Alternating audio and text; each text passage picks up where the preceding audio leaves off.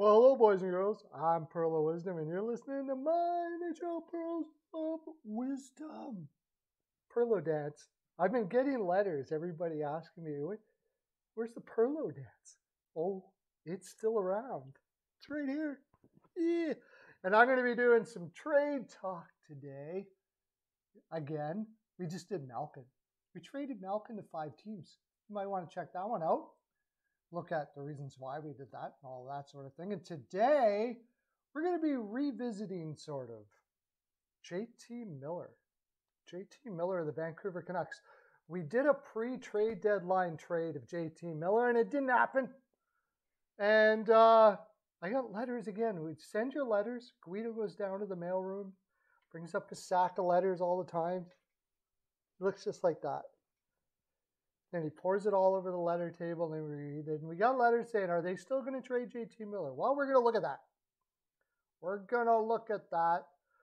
We got a couple articles that we can read between the lines with and figure things out on whether JT Miller is on his way out.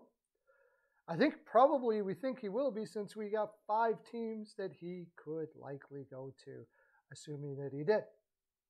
So we got 2 articles to look at. We're going to look at the Vancouver Canucks, what they need, why they may trade Miller instead of someone else, or at all.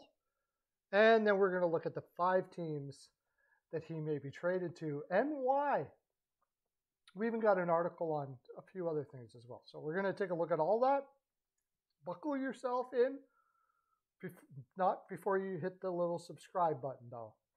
Don't buckle up yet. Subscribe, then buckle up. Subscribe, buckle. Good. Excellent. Well done. Well done. You're good at that. Okay. Let's take a look at the first article. Canucks president Rutherford says, team not headed towards total rebuild. Notice the word total there. Still rebuild. It's not total rebuild. Doesn't really tell you all that much. So they're not going to do in Arizona. Adam Laskaris wrote this, by the way. Fine writer. I like to follow him a lot. I use this material quite often because it usually has a lot to back it up. He's got direct quotes, and quite often these things happen that he writes. He's very good. So this is Rutherford saying it's obvious. This was during the season. It's obvious that we need to get better in certain places. We're trying to transition the team on the fly, not tear it all down for a total rebuild. We need to get more out of our bottom 6 forwards. So that tells us something, right? They need depth. They're playing okay. They're giving us what they got, but they're not doing it totally. They're just not doing it. They're certainly not bringing the offense. Who was bringing the offense? Scoring 40 of the 81 goals were JT Miller, the aforementioned JT Miller, Connor Garland, Bo Horvat, and Brock Besser. Bo Horvat and Brock Besser are up for contracts. Besser's up right now. Horvat is in another year. And JT Miller. So you're thinking, well, why would they trade JT Miller if they want more offense, since he's their best offensive player? Because specifically, he said more offense from their depth. They need more depth. You could just go out and get free agents, but we'll look at why that's not likely, and many other things in this video. They need to get more out of their bottom 6 forwards. They said they're going to wait. Hopefully they'll have a general manager in place. They do have a general manager in place now, and which is Patrick Alvin, and we'll look at him as well. Okay, so there's one. They want depth. Now we're going to look at contract talks with Mr. JT Miller. Everyone knows the price will be high and probably too high. That is a problem. This is Chris Wassel from NHLRumors.com. Great writer. Check him out. Excellent writer. The trade merry-go-round goes on. Yes, these rumors have been going on and on, hence the reason why I did the trade rumors before the deadline even. They just keep on coming back. But we're going to negotiate with his agent in this offseason. I think this is Alvin that is talking here. And we're going to negotiate what works for the Canucks, not only for now, but for the long term. If both sides can come to an agreement, then JT Miller will be here in the long term, pretty much stating the obvious. If the numbers get out of whack, I don't know what whack is, but if it's out of it, then we have to make a non-emotional decision. In other words, we realize there's going to be fans that's not going to be popular to anybody and try to get assets. Okay? So, what is the number? Well, if you look at centers in the league right now, and I'm not going to go through all of it because it'll make this video too long. On average, a number one center is making about $8 million a year. And we're going to look at JT Miller and his numbers right now and decide whether that is a number that would make sense. So, and if that is going to make sense for the Vancouver Canucks. Also, though, we want to talk a little bit in this article. There was a package during said trade deadline. There was rumored to be Braden Schneider, Philip Hedl, and a first-round pick. That does not appear to be enough. Well, I'm going to say this. I'm going to put my own little spin on this. That might not have been enough at the deadline, and the reason why that was Vancouver was still in a playoff race. I find it highly unlikely that that's not enough now. I just, at the deadline, they were in a playoff race. They can always revisit it in the offseason.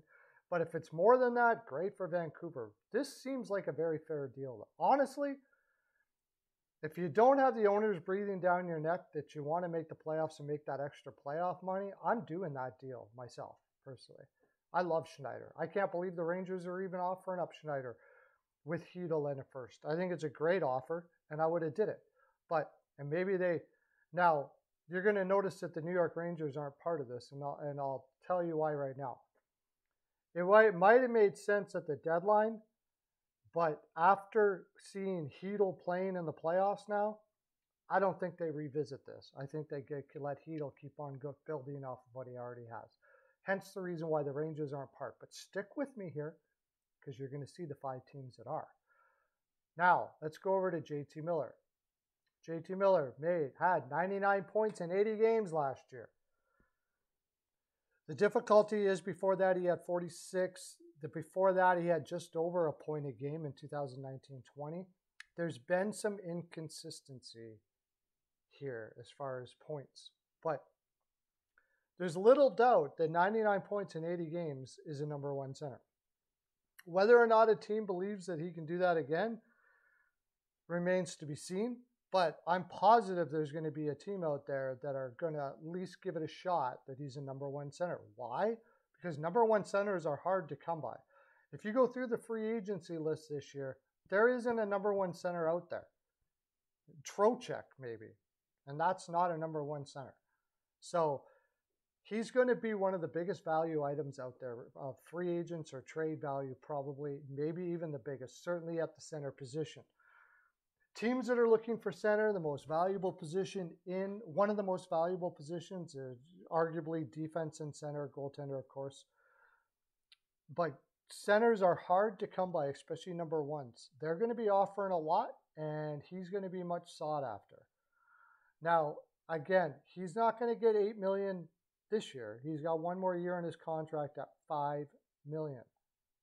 So one more year on his contract at $5 million is also going to be beneficial to many teams because they get to get a cheap number one center for 1 year to fit under the cap, and then maybe after that sign him up and see how he looks and all those sort of things like that. All these are a big advantage for Vancouver. So let's look at Vancouver in general themselves. Okay. Now, why would they be trading JT Miller, you might ask? He's got 1 year at $5 million, as we see right here, just over $5 million a year. But they have only $11 million this year in cap space, and next year, oh, whopping 35. Yeah, sure, but here's the problem. They have Bo Horvat to sign, and after that, they're going to have Elias Pedersen to sign. And they're going to have to sign Brock Besser this year at 11 million. At whatever he's going to get. He's not going to get 11 million with their 11 million. And then fill out the roster after that. Brock Besser, if they decide to sign him, I heard it was possible they could trade them both. But if they do have to sign him, he's going to come in at a pretty big number because he was already making close to 7 million. So they're going to have to give him a qualifying offer at almost 8 for a long-term contract. This adds up, and they have to decide which guys they're going to sign and which guys they are not going to be able to sign. And I think if you're going to do that, I think if Vancouver is going to do this, they're probably going to go with their younger players. Bo Horvat, who also is going to need a contract, he's probably going to come in at about same as JT Miller, $7 or $8 million a year, maybe 6.5, 7, something like that. Is younger. He's already their captain. And I imagine they're invested in him for the longer term than they would at a JT Miller, who on the open market probably can get 7 years at $7 or $8 million a year. If he really puts it out there if he really pits every team against each other enough, there's going to be teams that want to win now that'll be desperate to get a guy like JT Miller in there.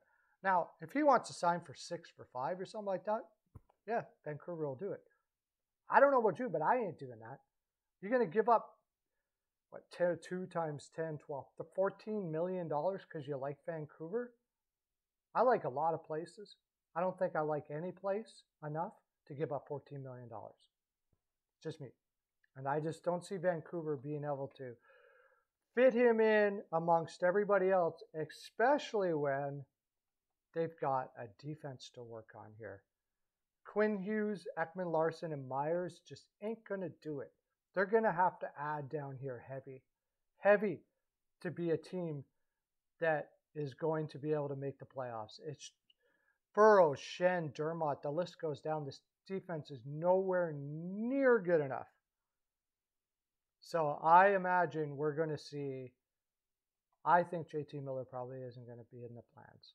They're going to save that money for people that, and now, again, as we already heard, Rutherford said that they'll be looking for prospects and picks to get more depth through their roster.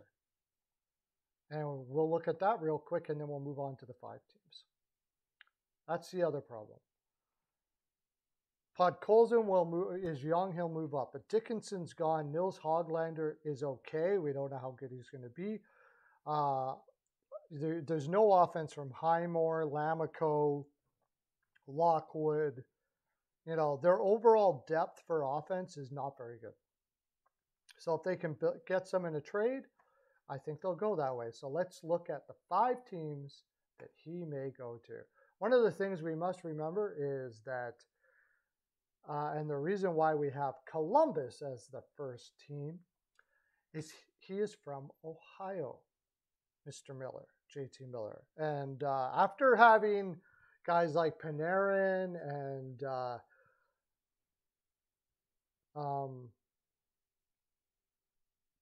Dubois, these big name guys leave Columbus, it seems, I would think that having a guy from Columbus that is a home guy that grew up here would be a big advantage for them. So I do have Columbus as the first team. I actually think they're more of the unlikely team because they're kind of in a rebuild mode. However, you got Kekalainen, who you just never know what this guy's going to do. I imagine he doesn't want to rebuild forever. So it's possible. Also, the return, I don't know if it's going to be as good as what other return you may get. Jack Roslovich would probably have to be part of this deal. I'm sure they'll be asking for Cole Sillinger. Maybe Alexander Tessier. Roslovich, Tessier, and you would hope a first-round pick. Maybe throw in a defenseman like Gavin Bayreuther or a prospect like, well, if you could get Corson Kuhlman's, I don't know if they'd be very, very happy to give that up, but it's going to take something like that. Tessier, Roslovich, their first round pick this year, and a prospect. Would you do that, Columbus Blue Jackets fans? You're getting a number one center to play with Patrick Laine, and you've got Miller, Laine, Voracek, and then Jenner, Nyquist, Boquist. Of course, you got Sillinger coming up, and Shinnikov moves up in the third line, but you got a beast of a center. I'm not sure that's the best for this organization, to tell you the honest truth, but nothing would surprise me coming from Kekalainen. He's one of the best drafters in the world. He's an absolute genius when it comes to drafting. He's like the Wayne Gretzky of drafting. So I think he wouldn't be opposed to adding somebody like Miller and trusting his drafting, his team and development team to just keep on bringing in player after player after player. So they lose a first this year, but they become good now. And I'm pretty sure the Columbus Blue Jackets ownership doesn't want to be sitting there being bad for a long time. They're not in a market that flocks to the games as it is, let alone when they're bad. Okay, next, Carolina. And the reason why I have Carolina here for the most part is that Miller is a Ranger, was a Ranger, I should say. He played with the likes of Brady Shea, Stepan, Ranta, Fost. I mean, they have so many ex-Rangers on this team, and it seems that he's sort of doing that they're doing that on purpose. Brandon Smith, to build a core, a family group of players that'll play for a little less money and play in Carolina to build a culture there. And I think JT Miller would be pretty privy and like that idea. Who wouldn't? Who wouldn't like the idea to go play with hockey with all the friends that you already have? So I think it works for Carolina, and it also works for Carolina in the sense that they are losing Trocheck probably this year. It doesn't sound like they're too happy with what Vincent Trocheck is looking for money. I think he would make less than JT Miller, but JT Miller, Trocheck has never even come close to almost 100 points like JT Miller has. And for an extra $1 million, you can get a second line center that even could play first line, also can play wing. So mix and match. And Brindamore loves the guys that can play all over the place. See, right or left, left or right, Nichus. But now what's the return? I think just who the guy I mentioned, Marty Nichus, would be one of them. They kind of soured on Nichus throughout the year. It seemed he was playing fourth line minutes. He was even out of the lineup a little bit. It was actually kind of surprising. I'm really a big fan of him. But if they had an opportunity to get a JT Miller that fits into the culture and can possibly get 100 points, which nobody even came close to doing in their lineup, I think they'd at least be interested. So you got Nichus, maybe somebody like Jack Drury, and they don't have a first-round draft pick, but they have a defenseman that I know my friend Lorne, who's on my live stream all the time. Sub up, by the way, you fans out there, Carolina. Sub up and become part of my live stream so you can be part of the live stream. Plus, you can hear all of this. Nikishin, Alexander Nikishin. If I could get Nikishin, Nichus, and Drury, I would do that deal if I was Vancouver. I don't know if I would do that deal as Carolina, to tell you the honest truth. But I think something like that is what's going to be needed. So Carolina fans, tell me what you think.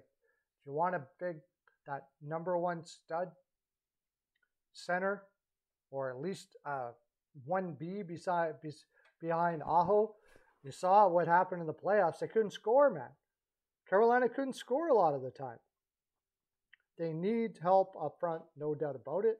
He would certainly be a help. And you got to give something up to get something. You just got to. Okay, Ottawa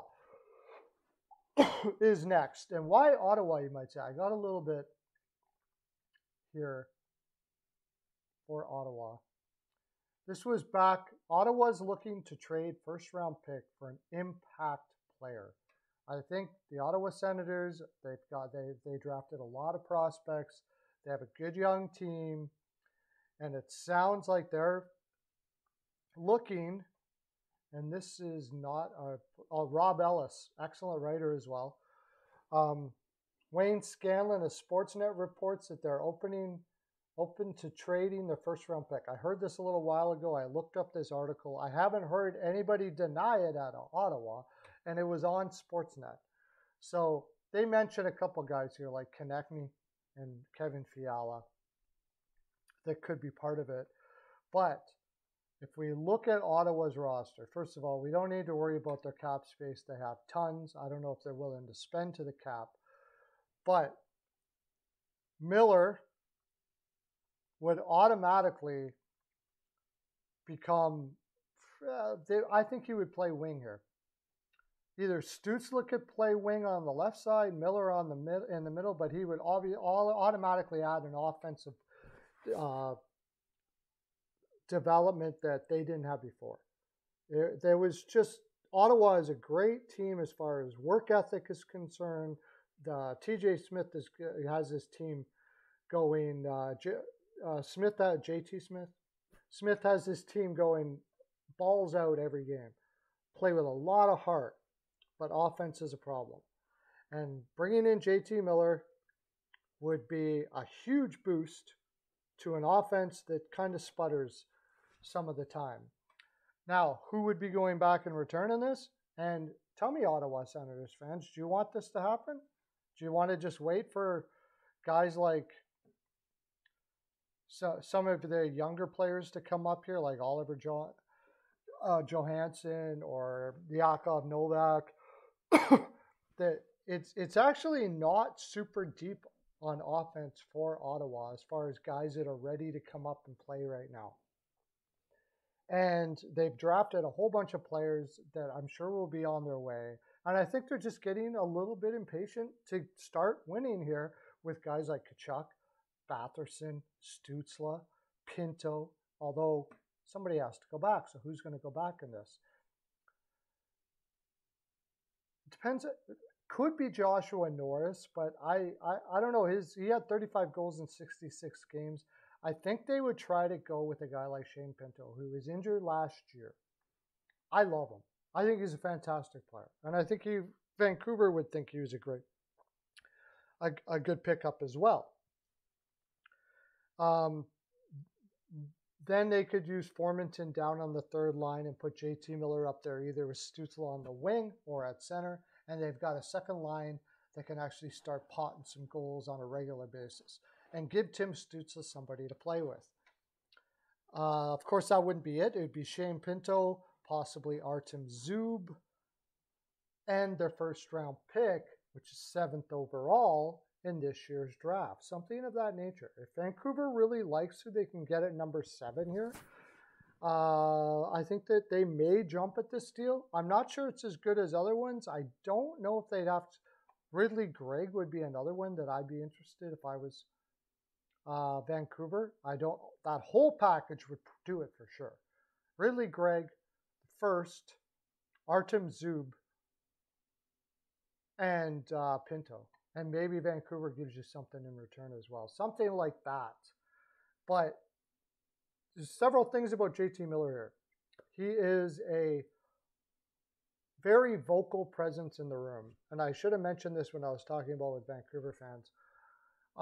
That could be a problem with a guy like Bo Horvat, who is their captain.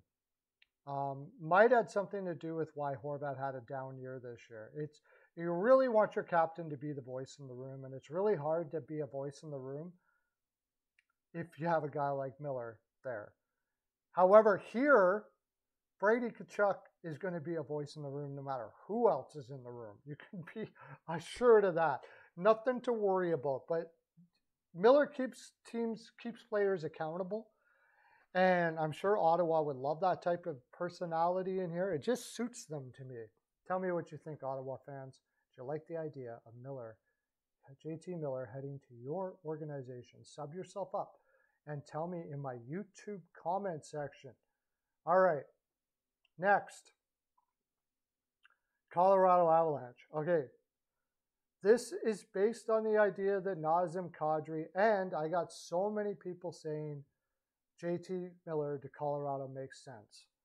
I'm actually saying this, bringing this up because I just had so many floods of people messaging me about JT Miller going to Colorado that I thought I would address it.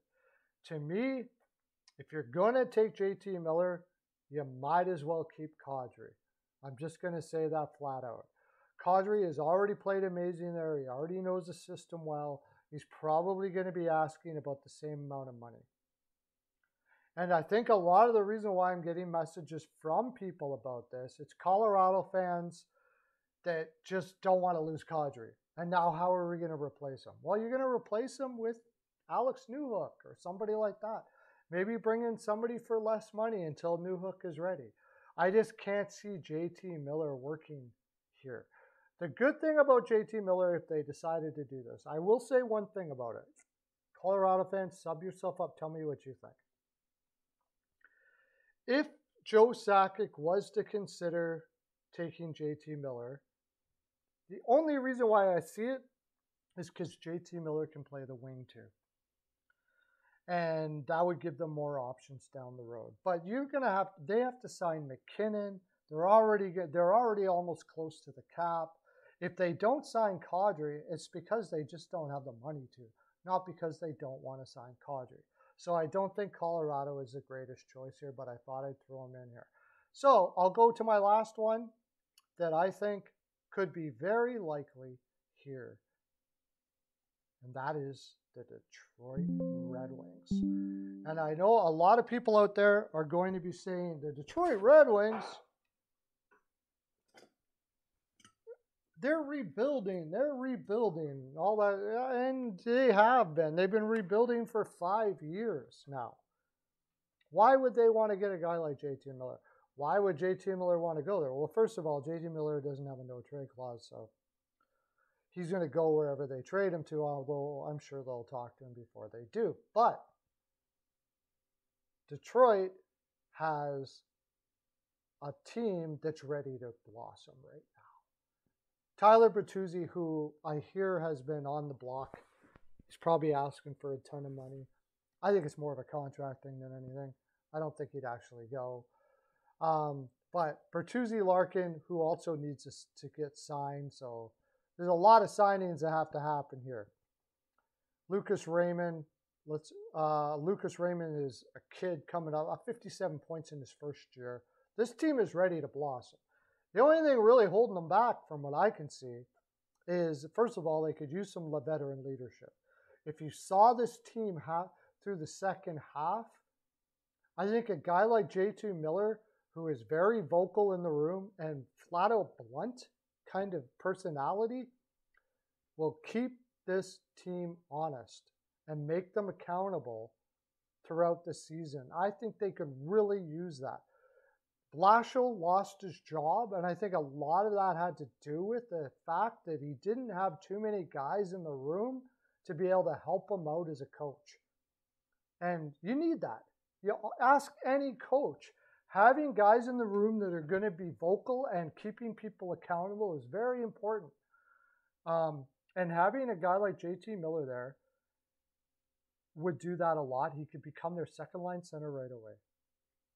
He would also probably help in the Dylan Larkin negotiations to say, you know what, we're almost done here with this rebuild. The poor guy has not been in the playoffs his whole career. I could see him going, I can't be rebuilding for the next 4 years here, right? So you bring in a guy like JT Miller. Now, what's that going to cost you? Well, you really don't need Joseph Valino if you do something like that. So I could see him being part of the deal. Do they really need a first this year? They're in the middle of the road. You could give up their first this year. They have tons of prospects coming up. And as we saw, if you watched the whole video, which you should, the Rangers offered Schneider, Hedel, and a first. So we got our center in Valino. I don't know how big they're going to be on Valino. He's 22. He's still got lots of upside. Could work out really well. First round pick, and you're going to say Gustav Lindstrom. I don't think that's going to be enough. When you look at all the other packages that we've just talked about here in this video, I think you're going to at least need to give up somebody like William Bollander, 32 overall.